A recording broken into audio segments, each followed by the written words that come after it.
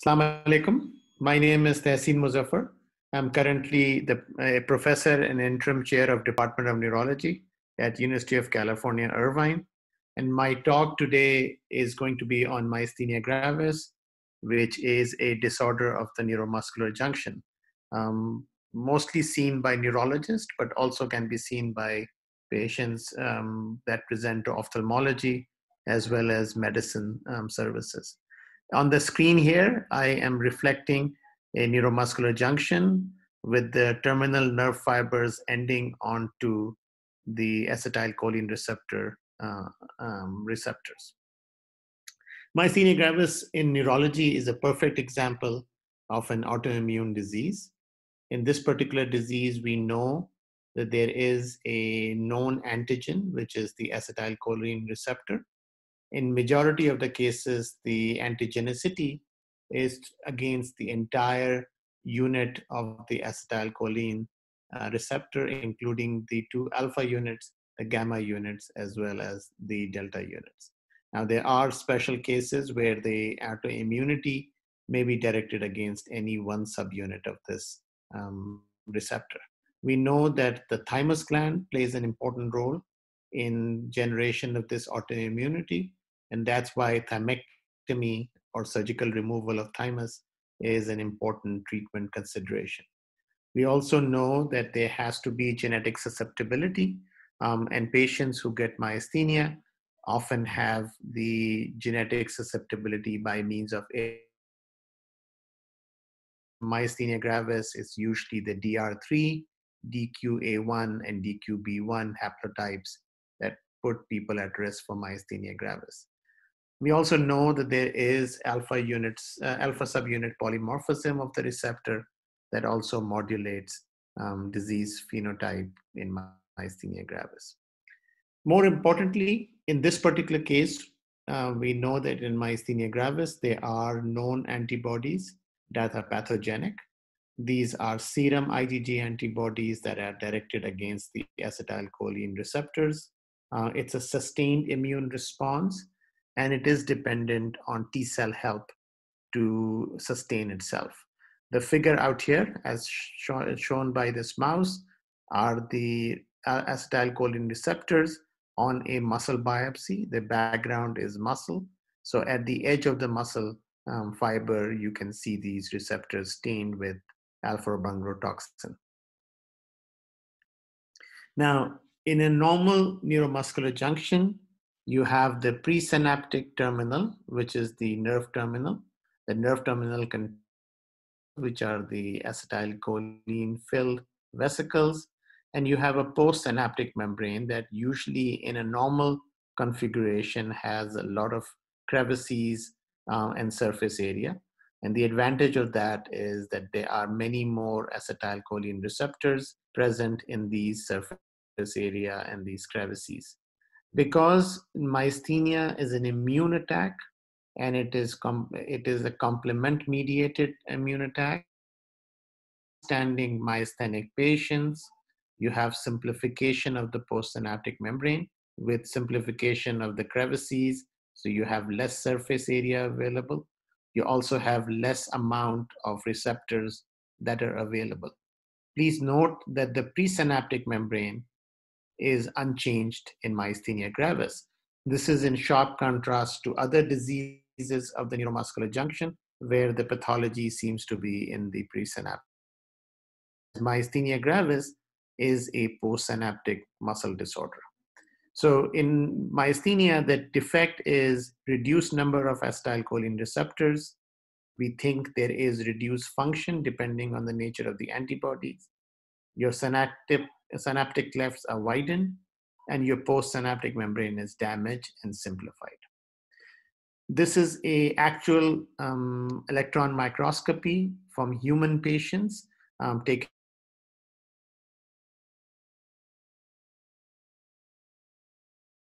So as we showed you on the cartoon, you have the presynaptic nerve terminal with a number of vesicles. You had postsynaptic membrane with a number of crevices with a large number of receptors noted by these black dots, which are gold label acetylcholine receptors. Whereas in a patient with myasthenia gravis, you can see that in contrast to the normal neuromuscular junction, you have a very simplified, much reduced postsynaptic membrane. And this is where the physiological problem in neuromuscular junction happens in myasthenia gravis. So myasthenia gravis is essentially a failure of neuromuscular transmission. You have partially damaged neuromuscular junctions, and every end plate potential does not generate an action potential. So you have failure of neuromuscular transmission. Normal neuromuscular transmission has a safety factor built into it, where each end plate potential will generate an action potential, but that does not happen in myasthenia gravis. As a result, you get fatigue, which is worse with repeated use. And this is true neuromuscular fatigue, where you get muscle weakness in response to fatigue. So there's a gentleman on the left side who can open his eyes, but with repeated action, the eye muscles become weak and they start drooping. These neuromuscular junctions are also very sensitive to neuromuscular junction blocking agents, such as succinylcholine, tuberculari form agents. And that's why one of the reasons we avoid these neuromuscular junction agents in anesthesia for myasthenic patients. And then if you do not immunosuppress them, and if you allow the immune attack to continue, at some point these neuromuscular junctions become non-functional. There's a point of no return, and it results in static weakness, or permanent weakness of the muscles. In general, it's a generalized weakness. This is a disease that affects pretty much all muscles of the body, but some muscles are more susceptible. So triceps in the upper extremity, quadriceps in the lower extremity are very susceptible to myasthenic symptoms, and those are usually the weakest muscles. Head ptosis or head drop is very common. And then arms in general are much more affected than the legs. In extraocular muscles, because they have a low fatigue index, tend to get affected much easier. And then bulbar muscles, especially speaking difficulty, swallowing difficulty, can manifest as part of the myasthenic syndrome. Respiratory failure can also happen, and it's not unusual for some patients who may have had subclinical myasthenia gravis to manifest for the first time after surgery, and they have difficulty coming off a ventilator. So if you have patients in the ICU who are not coming off the ventilator, remain dependent on ventilators, think about myasthenia gravis as a possibility.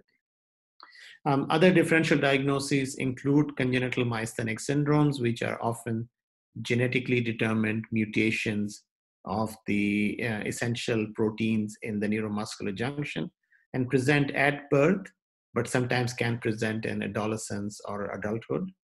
Lambert-Eaton myasthenic syndrome, which is a paraneoplastic syndrome, where you have antibodies to the voltage-gated calcium channels. It's a presynaptic disorder. Botulism, which can happen either as part of an infantile botulism syndrome or as part of a foodborne botulism syndrome where the canned foods get infected, or as a result of wound botulism, either because of an infected wound or in the US, where there is a lot of wound infections in skin poppers. These are IV drug addicts who run out of veins and they start popping their skin.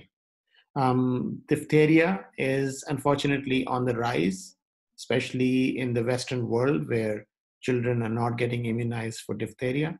And then Guillain-Barré syndrome, which is a common neuromuscular syndrome, can also look like myasthenia gravis.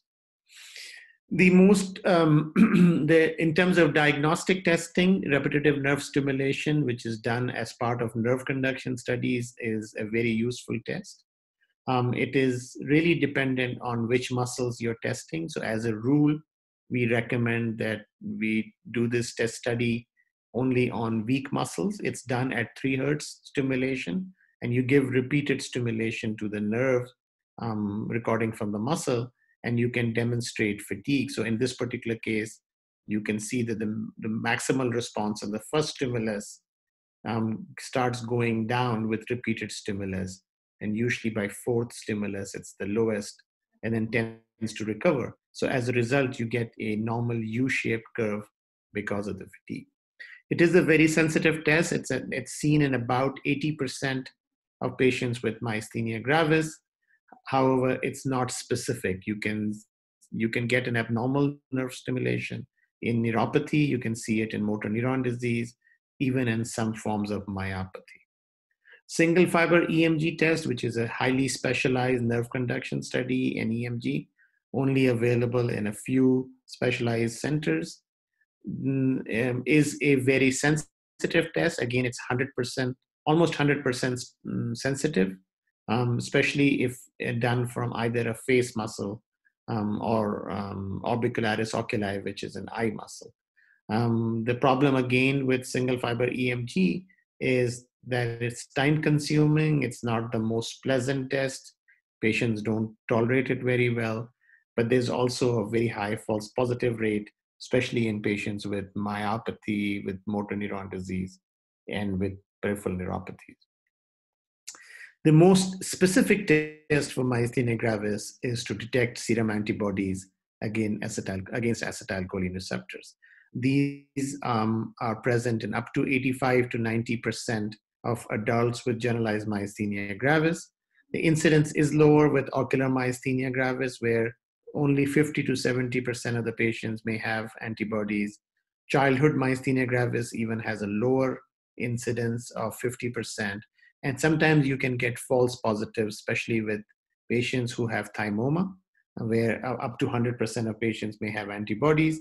And treatment with depenicillamine, which is oftentimes used in rheumatological disorders, you can get a true seropositive myasthenia gravis, which usually responds to discontinuation of penicillamine therapy. Now, these are IgG1 and IgG3 antibodies in myasthenia gravis, which means that they are complement fixing, whereas IgG2 and IgG4 antibodies usually do not fix complements. And we know that the antibody concentration and antibody titers vary significantly, but also correlate with disease severity. There are cases of what we call seronegative myasthenia gravis, where the antibodies to acetylcholine receptor antibodies are absent. These are much more common with ocular myasthenia gravis, and especially in childhood disease. And there may be other antibodies instead of the acetylcholine receptor antibodies that may be present, especially antibodies to MuSK that I will mention in a few minutes. So MuSK antibodies are another neuromuscular junction protein. This is present right next to the acetylcholine receptor. It's a protein that normally, for it to function, has to be phosphorylated. And there is a cascade that happens that results in phosphorylation of MuSK. This whole mechanism is relatively new. This was discovered in the 1980s. And what we understand happens is that agrin, which is released by the presynaptic membrane, causes activation of LRP4, which then phosphorylates MuSK. And phosphorylation of MuSK results in movement of DOX7, which ultimately clusters the acetylcholine receptor. If you don't have that, then you cannot get neuromuscular junction transmission. MuSK therefore plays a very important role in neuromuscular junction transmission as well. So we know that about 6% of patients with myasthenia gravis have MuSK antibodies rather than acetylcholine receptor antibodies. These are IgG4 antibodies, so they don't fix complement. Usually thymus has no role in this form of myasthenia. It can happen in children and adults, but most of the cases are female, and most of the cases are of European Caucasian descent.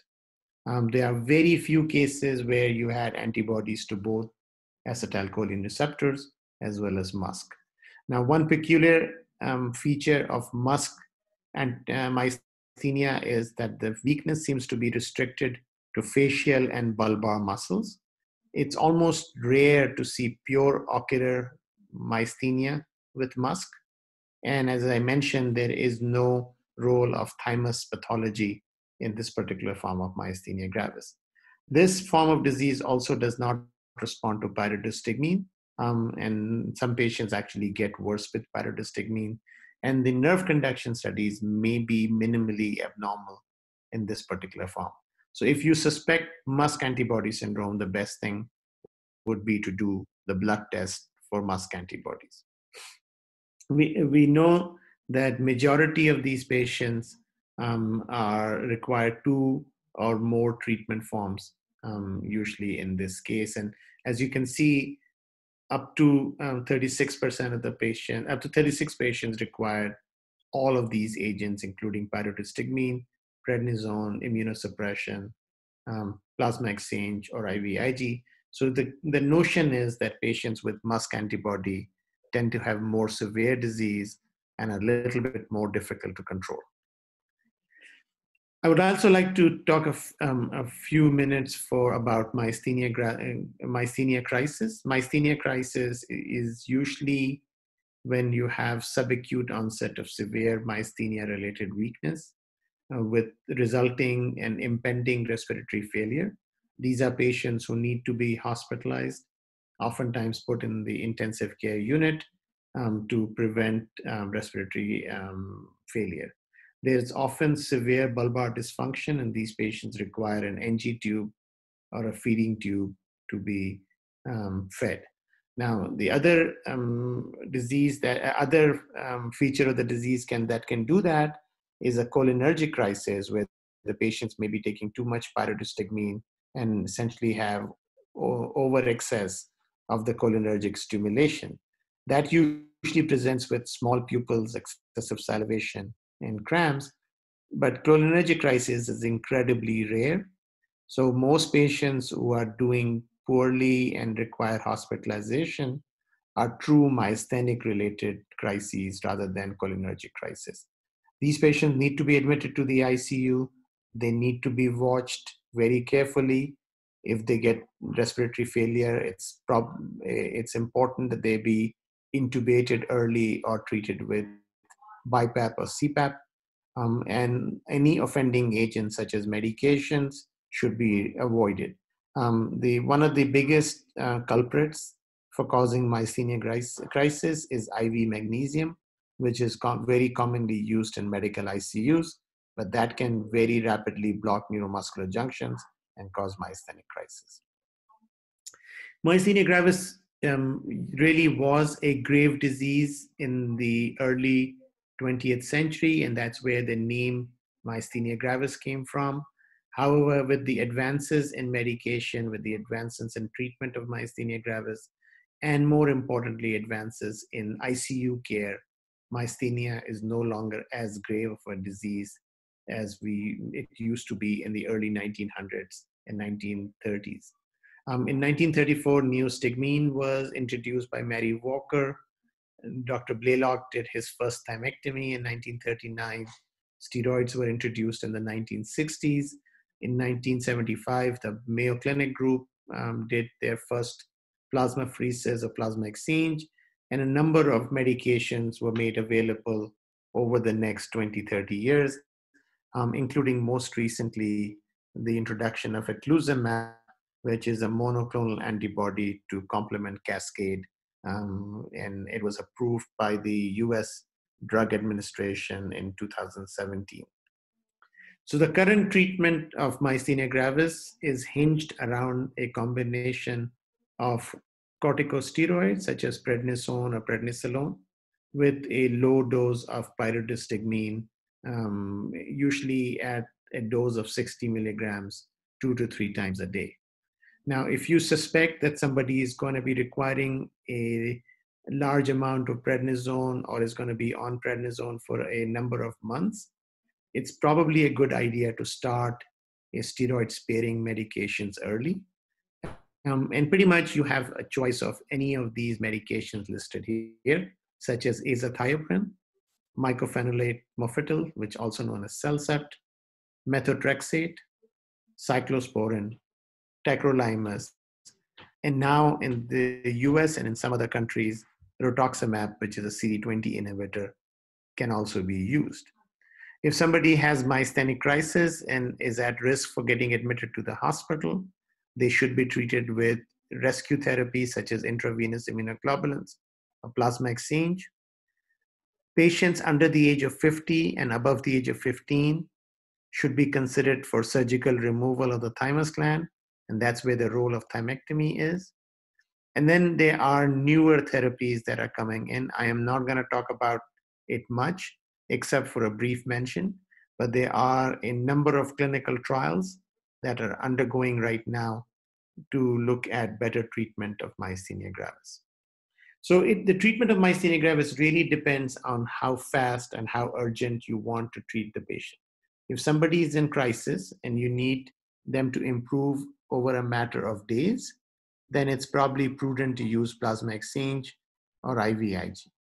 If you want to show improvement in minutes, then anticholinesterase such as pyridostigmine is probably the way to go. And this is why we use it in ocular myasthenia or mild forms of myasthenia gravis. If you have time in your hand and you can do this as an outpatient with slow improvement, then prednisone is the drug of choice, or prednisolone. And then you can add a combination of steroid sparing agents such as cyclosporin A, cyclophosphamide, azathioprine, methotrexate, mycophenolate, etc.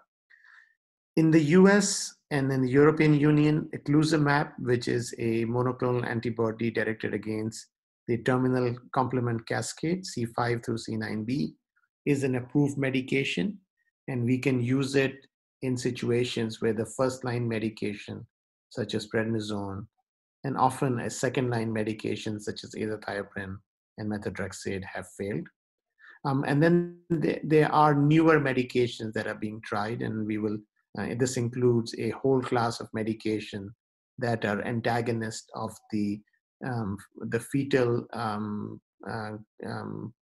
receptors for the immunoglobulins called FcRn on that. And there are at least 4 different drugs that are being in this market, all of them under clinical trials right now.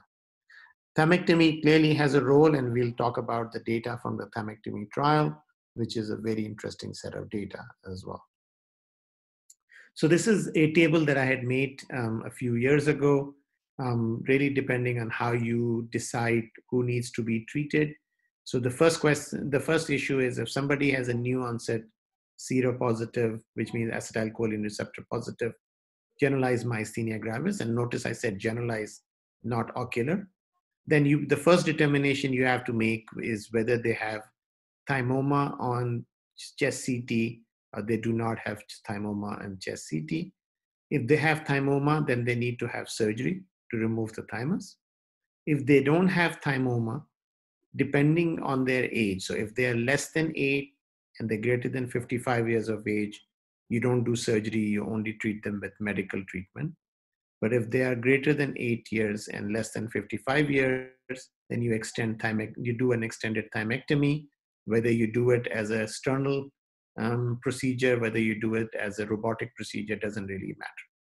And then oftentimes these patients have to be given IVIG or plasma exchange immediately in the preoperative period. And once they recover from that, you start them on prednisone with 10 milligrams daily, and then bringing it up to 20 milligrams daily.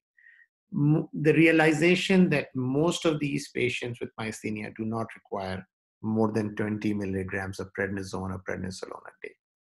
Now, in certain situations, such as patients who are pregnant, patients who are under the age of 25, or patients who have either a history of cancer or diabetes, you would like to avoid prednisone. And these are the patients that I would either start directly on a immunosuppressive agent or do IVIG monotherapy on that. And if patients who have failed prednisone or prednisolone and have failed one of these immunosuppressants, you can consider a second line of treatment, which includes rituximab, chronic IVIG or chronic plasma exchange, eculizumab, which is known as Solaris in the US, or these are the patients that you probably want to put on clinical trials if they are available in your area. Despite the advances in treatment of myasthenia gravis, 10% of the patients remain refractory. They don't respond to any of these treatments. And 20% of patients may have good response, but they have serious or problematic side effects from the medications. As I mentioned before, we know that patients with myasthenia do not respond as well to conventional treatment. And then patients in myasthenic crisis, especially when they're not responding to immunoglobulins or plasma exchange may not be available at your medical center. We have to give them something that is a little bit more persistent. And this was a focus of the treatment guidelines from the International Treatment Guidance Group, that you ideally should have a drug which is labeled as XXX that should be a good maintenance therapy for patients who have refractory myasthenia or in those in whom immunosuppressive medications are relatively contraindicated because of comorbidity or because of pregnancy. So plasma exchange clearly has a role. This is an invasive procedure. It often requires a central line, and therefore it is reserved mainly for patients who have acute exacerbation of myasthenia requiring hospitalization. It's also used sometimes in patients who are about to undergo surgery, especially for thymectomy. But it's not a good idea to use it for a long-term maintenance therapy. Although having said that, we have a few patients who do not respond to anything else, and we have to use chronic plasma exchange. The advantage is it's a very short onset of action. It usually works within 3 to 10 days. The disadvantage is it's a high cost because it requires special equipment and personnel. Not all hospitals have access to plasma exchange, and there are complications, especially in the elderly. You can have problems with calcium levels, you can have problems with albumin levels and clotting factors. The benefit is fast, but it's short term. It only stays for weeks. And the usual dose that we give are 5 exchanges of plasma exchanges over 8 to 10 days, usually 1.5 times the blood volume. IVIG is a very good drug, especially for acute myasthenic crisis. And it's been looked at in systematic scientific reviews where the response rate is about 73% of all myasthenics respond to IVIG. The average time of clinical improvement is about 4 to 5 days. It's really the main role for it is in myasthenic crisis where the patients need to be treated for rapid improvement. But we can use it as a steroid-sparing agent, especially in patients who are requiring a high dose of steroid and you have not yet started them on immunosuppressant. You can use a short course of IVIG to bring down the dose of prednisone. And remember, most steroid-sparing agents take about 3 to 6 months to fully kick in. So unless you use IVIG, you may not be able to reduce their dose of prednisolone. The induction dose is 2 grams per kilogram over 2 to 5 days. Maintenance dose is anywhere from 0.4 to 1 gram per kilogram. Most ideally it's given every 3 weeks, but it can be given every 4 weeks, or there are patients who may require more frequent than every 3 weeks than that. There have been randomized blinded IVIG studies, one done by Lawrence Zinman, who's in Toronto, Canada. They had 51 patients in that study. Not all of them were seropositive. The criteria was the patients had to have worsening weakness.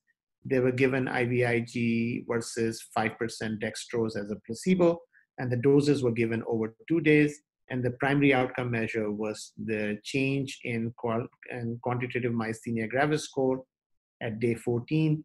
And the secondary outcomes were quantitative myasthenia gravis score change at day 28, single fiber EMG study, and electrical studies as well. And Lawrence showed that there is a clear benefit of IVIG. 25% of patients who received IVIG improved versus only 6% of patients who were receiving placebo. Only patients with more severe myasthenia with a baseline quantitative myasthenia gravis score of greater than 10 showed improvement, but it was not as obvious in mild or ocular myasthenia. And there were no differences on nerve conduction studies. One of the big problems with IVIG is it causes headaches, and 75% of patients in this particular study who were on IVIG experienced significant headaches as well. You can, especially one of the ways to mitigate the headache is to use subcutaneous immunoglobulins, which is now available through a number of companies. In this particular retrospective study, 9 patients who were class 2 or class 3 myasthenia, all were on prednisone and one immunosuppressant agent, were tried on 20 grams per week of sub-Q IG, and all showed improvement. The myasthenia gravis activities of daily living improved. Myasthenia gravis quality of life 15 improved. And there were no major side effects except for bruising and some pruritus at the site of injection. And then finally, thymectomy is a very important treatment in the treatment of generalized myasthenia gravis. We tend to reserve it for patients which is between the ages of 8 and 55. It definitely needs to be done in patients who have a thymoma, because the thymoma can be malignant. And it's done as an elective procedure, never an emergent procedure. If somebody is not doing well, it's probably better to get them improved on IVIG or plasma exchange before you subject them to surgical thymectomy. It's a very low morbidity, especially if it's done as a non-invasive or minimally invasive procedure. Disadvantage is that you need experienced surgeons, and the patient has to be stable. As I mentioned, the classical surgical approach was transsternal, where you had to crack open the chest. Some surgeons do it as transcervical, going above the suprasternal notch. And then nowadays, most of these are done as minimally invasive robotic surgeries, often with a substernal approach on that. For the longest time, there was a question about whether thymectomy works or not, till it was finally settled in this landmark paper in New England Journal of Medicine. This was a 10-year-long federally funded surgical trial of thymectomy versus no thymectomy in myasthenia gravis patient. I was part of this trial and an author on this paper. This is a paper that ultimately randomized 150 patients, close to 150 patients between 2006 and 2012 at 36 sites across the world to either treatment with thymectomy or treatment with prednisone alone. So patients who received thymectomy were immediately put on prednisone, whereas the control group did not have thymectomy, only had prednisone. There were no sham surgeries on this, but the evaluators were blinded to whether the patient had surgery or not. This is a remarkable paper because you can see that the separation between patients who received thymectomy versus patients who were taking prednisone alone happened very early. So the conventional wisdom used to be that it takes about a year before thymectomy effect shows up. This paper clearly showed that the effect of surgery may happen as early as 4 weeks and even 8 weeks, where the patients who did thymectomy and were then put on prednisone versus patients who were only put on prednisone, the patients with thymectomy did much better with a lower quantitative myasthenia gravis score. In terms of QMG or quantitative myasthenia gravis score, the lower, the better it is. Same thing was shown in the dose of prednisone used. So in this particular study, they looked at the average daily dose of prednisone. So patients who received a thymectomy and then were put on prednisone versus patients who were prednisone alone, the thymectomy group did better with a much lower dose of prednisone over the next 3 years compared to patients with prednisone alone. Similar data was shown for use of azathioprine. So if you look at my arrow, patients who received thymectomy required much less start of azathioprine versus patients who were on prednisone alone. The same thing was seen with IVIG use. Patients required less rescue therapy. Majority of these patients with surgery went into what's called a minimal manifestation status compared to patients who were prednisone alone. And then any which way that you look at the prednisone dose was superior in the thymectomy arm compared to the prednisone alone arm as well. So I'm not going to talk about some of the newer or fancier treatments that are available in myasthenia. These are often incredibly expensive medications that are probably not available outside the US as readily, including eculizumab, which costs upwards of $400,000 a year in the US. But what I want to really emphasize is that patients who are not doing well with myasthenia gravis really constitute a huge disease burden. If somebody's myasthenia is doing not well, it has impact on their activities of daily living. It has impacts on their health-related quality of life. It affects their work life and their source of income because they have many more days being out of work. And then they also utilize hospitals and doctors' offices much more.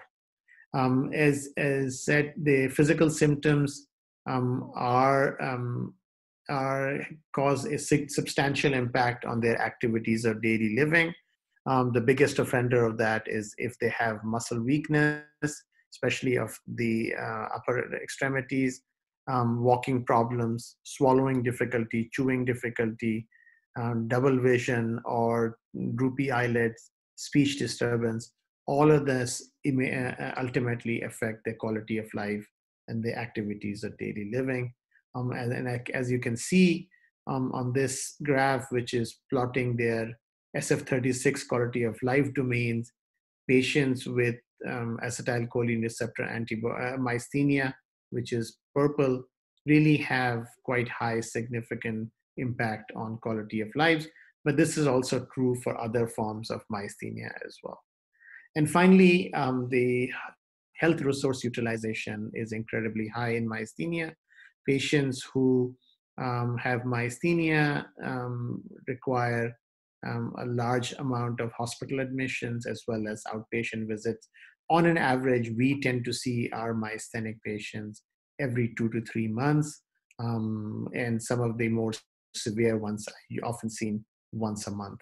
Their medications have to be adjusted. The insurance requires us to see them on an average about 4 to 6 times a year. And then, as I said, a lot of these patients are requiring either oral immunosuppressive therapy such as prednisolone or azathioprine, but a number of them are taking more than 2 immunosuppressive agents. A good 12% of these patients are requiring chronic intravenous immunoglobulin, which is an expensive therapy, and then about 3% require chronic plasma exchange therapy, which is also an invasive as well as expensive therapy. And there are significant side effects with all of these therapies, and this also contributes to the quality of life as well as burden of disease. All of these medications have significant gastrointestinal side effects. Some of them have cardiovascular as well as infectious side effects. There's organ toxicity, especially with azathioprine, with cyclosporin, and there are metabolic defects such as diabetes, osteoporosis, osteopenia with some of these treatments as well. So it's not a trivial treatment. It's not a benign treatment. A lot of these patients require chronic medical monitoring of their medical conditions that are caused because of the treatments that they're taking for myasthenia gravis. So they are iatrogenic problems that we create with treatment of myasthenia gravis. So I'm going to stop here at this point. My email address is mozaffar@uci.edu. Feel free to drop me an email if you have questions or concerns. I'm happy to answer your questions. Again, it's mozaffar@uci.edu. Thank you.